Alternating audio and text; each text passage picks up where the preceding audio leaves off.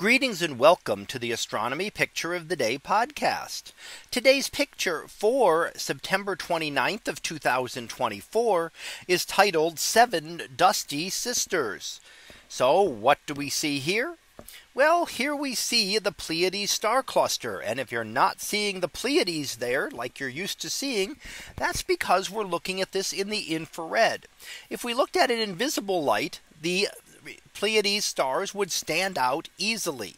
But when we look at it in infrared, it highlights the dust because the dust emits a lot more infrared and therefore dominates the image.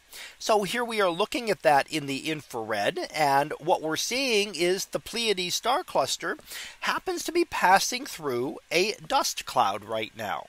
So unlike some star clusters which still have remnants of the material from which they formed, in this case the Pleiades cluster just happens to be passing through this dust cloud and will eventually move out of it again. But in the meantime, it does affect it and giving it some of the filamentary structure that we see here in the detailed infrared image. Now, if you want to see the Pleiades as you're used to seeing, we can do that and overlay an image here. And that allows us to see the Pleiades star cluster. Now that may be more what you're used to seeing, the many bright stars there of the Pleiades cluster and just a few wisps of the dust around them. Now, when we see this as that bluish color of a reflection nebula. And that is what we see in the cluster here. So a reflection nebula occurs when we see the dust around a star scatters light, and it preferentially scatters the blue light. It's much better at scattering short wavelengths. So the blue light gets scattered from the dust and appears to be coming from the dust. But that's not created by the dust itself. That is just scattered light.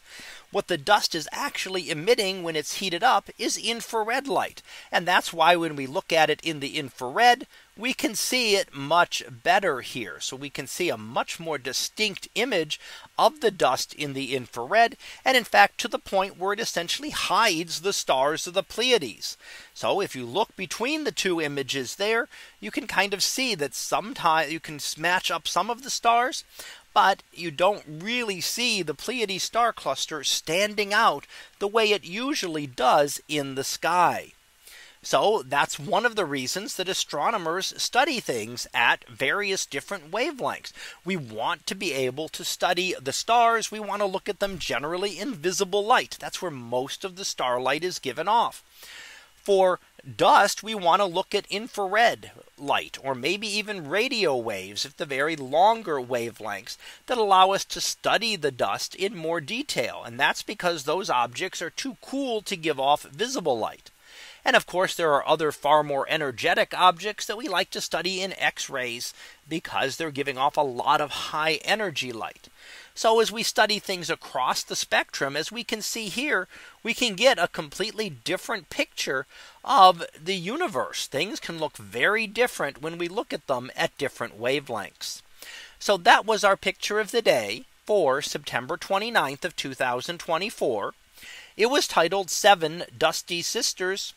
We'll be back again tomorrow for the next picture. So until then, have a great day, everyone, and I will see you in class.